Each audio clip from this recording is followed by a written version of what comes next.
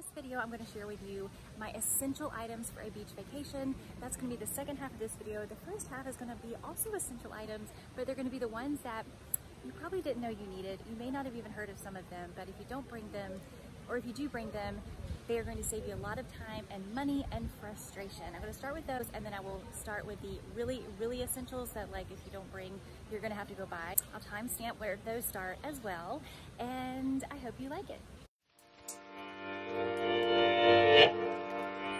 One thing that's been a lifesaver, instead of bringing your wallet to the beach, because you don't want to get sand and all that stuff in your wallet, your purse. Say hi. I usually bring this thing. It's like a little mesh purse, or you could bring something smaller, but I just put all my cards in it and my money. This thing.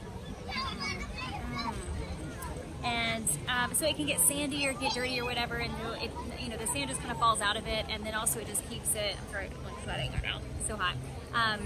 It just keeps it kind of handy, and then you can just stick it in your beach bag, and you're all set.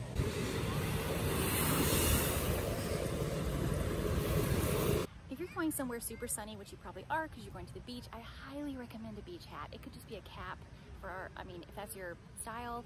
I like this kind of beach hat where it covers my face, because even if you have sunglasses on, it just gets so sunny and so bright that the sun is reflecting off the sand. You just want something else that will shield your face from the sun, especially if you have sensitive skin. I tend to get burned on my scalp sometimes, so a hat's a good idea. If you go somewhere that's like a resort or a condominium, or kind of like the place I'm at right now, there's a huge pool, there's a beach, and you can go to the restaurant bar area and get drinks if you want to, but you're going to spend a lot of money if you rely solely on that.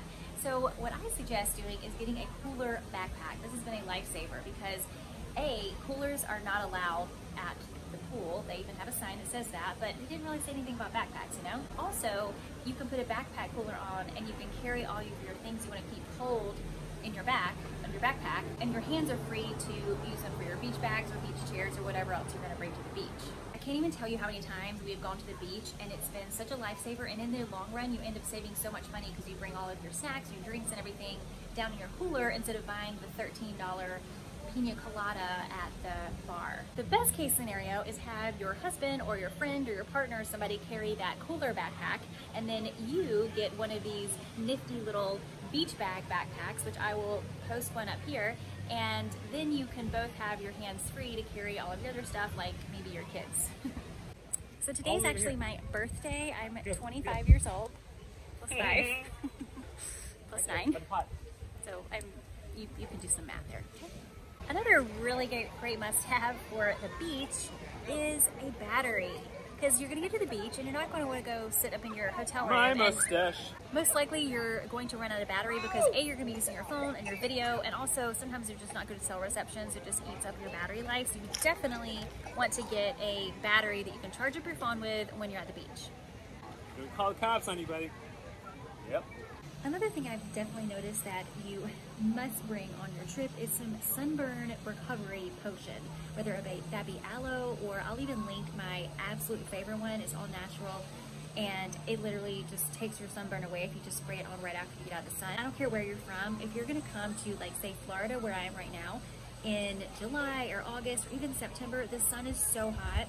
We were just out there for maybe an hour and a half, I think, at the pool. I put on 30 SPF on my shoulders. I have 50 on my face, and I already have red shoulders. I'm like, how'd that happen? But I'm in the pool, I'm getting in and out. You know, I kept spraying on myself, but just, you're gonna get a little bit sunburned. So you really definitely need to bring something to make that not hurt the next day. By the way, if you're wondering how I'm even qualified to give this advice, I grew up near the beach. I lived by the beach for 3 years, and I vacation to the beach all the time. So maybe you go skiing, that's great, but I go to the beach. I go maybe to another country, maybe another part of the world, but I promise you, it's gonna be a beach.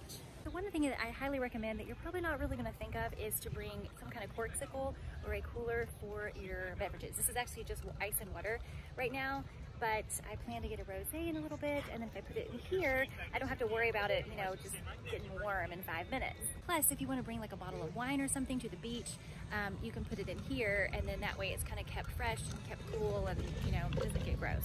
I realize this is kind of late in the summer for me to be doing this kind of video, but I have realized, and I'm at the beach right now, that there are still lots of people going to the beach. And I'm assuming you are too if you're watching this video. I'm actually in Panama City Beach, Florida right now, where my family and I come quite often. It's like basically my happy place. It's only a couple hours away from my home, and it's just so convenient, and it's not super crowded or anything. It's just so relaxing.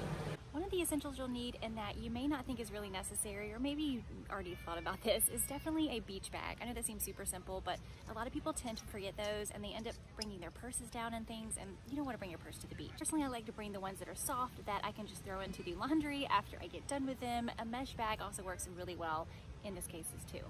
I'm going to meet my husband and daughter. They could not wait on me to just simply get my sunglasses and my hat and my little, Another little piece of advice I have is whenever it gets that really hot part of the day, or the really sunny part like noon and 1, that kind of around that time, I mean, that's a good time to just kind of come chill in the shade for a little bit, like I am now. I am getting out of the sun for a minute. I know we're gonna go back down there later. We have sun until like 8 p.m. Not missing out on too much. And then hopefully you won't leave your beach vacation looking like a lobster. Hey, by the way, if you are liking this video, guys, will you do me a big favor and give it a thumbs up or a thumbs down if you don't? And please leave a comment of which item that I've mentioned, if there is one that you haven't thought of. And if you like this type of video, please hit the subscribe button. It's right below. And now let's move on. This next part, I wanted to talk a little bit about some basic essential clothing that you're gonna need when you go to the beach. So the first article of clothing I think of when I think of a beach vacation is a cover-up. Well, first is a swimsuit, but as far as clothing goes, is a cover-up, because you are going to be spending a lot more time probably on the beach than you are anywhere else. So you definitely want to get a good cover-up, maybe 1 or 2. I strongly suggest one like this, which is what I have on, which I love, because it's, it covers me up, but it also is very, very breathable. And so if you get one that's like long sleeve or something that's too much coverage, you're gonna feel icky. I'm in Florida right now, and it is super humid, super humid. You can just see the sweat dripping off my face. Sorry about that. It's just really, you don't want to really want a lot of things touching your body. I really like cover-ups, obviously, for going to the beach in the summertime and everything, but if they get kind of hot, if you get a cover-up that really like covers you up, it can get a little bit hot on your arms and everything. And I find myself gravitating towards just like a very simple tank top, and I'm wearing like these linen shorts right here. They're just super breathable. It's just less stuff that's on my body, so I can not feel so sticky. So again, cover-ups are great. I love them by the pool and all that kind of stuff, but if you're just lounging around, I've got my swimsuit on still, I just bring a cute tank top and some linen shorts. Like, it's probably gonna be your best bet. Denim is gonna be pretty hot, so I would stick with like linen or cotton or something kind of breathable. The one article of clothing besides shorts, besides a tank top, and besides a cover-up that you could consider bringing, I'm gonna just include it in my essentials list, because maybe you do end up doing something where you wanna go to dinner, or maybe, beach to bar kind of thing. And that would be a maxi dress, because that is easily able to be thrown over your swimsuit, but also wear it onto a restaurant and look pretty good. And this will easily go with some flip-flops. You will look just fine to go to a restaurant on the beach. Another thing you might want to consider bringing, this is not something that I really care about, but if you are going to be in the water, and if you go to maybe the Bahamas or places like that where there's a lot of rocks and coral, I know like off of Italy, there's a lot of rocky area beaches, you might want to buy some water shoes to bring with you, because again, if you're going to buy them while you're there, they're probably going to be a lot more expensive, and water shoes are just super lightweight and easy to throw in your bag. So I would suggest maybe buying those beforehand if you feel like you're going to be walking around a lot in the water.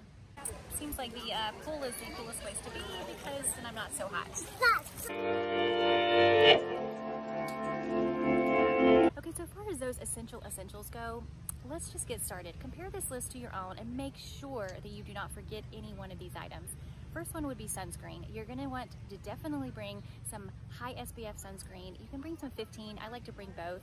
The higher SPF for my face and my shoulders and my chest, and maybe the 15 for like my legs and places that are not gonna get as much sun. Sunglasses, obviously another thing you're gonna wanna bring to your beach vacation. Don't forget these. That is something people often forget.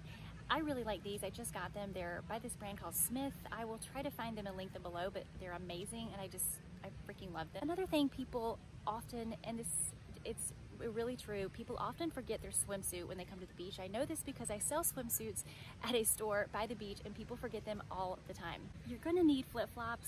Honestly, I feel like that's really the only kind of shoes you're gonna need. I mean, honestly, flip-flops will go with your maxi dresses, with your shorts, with your going to the beach. It will go with everything, and it's just super convenient, easy way to bring just one pair of shoes.